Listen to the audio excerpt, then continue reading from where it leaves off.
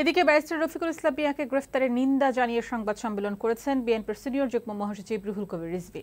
রাতে দলের নয়াপল্টন কেন্দ্রীয় কার্যালয়ের সংবাদ সম্মেলনে রিজভি বলেন, সরকার বিএনপির জনপ্রিয়তা দেখে দিশেহারা হয়ে পড়ায় একের পর এক নেতাকর্মীকে মিথ্যা মামলায় গ্রেফতার করছে।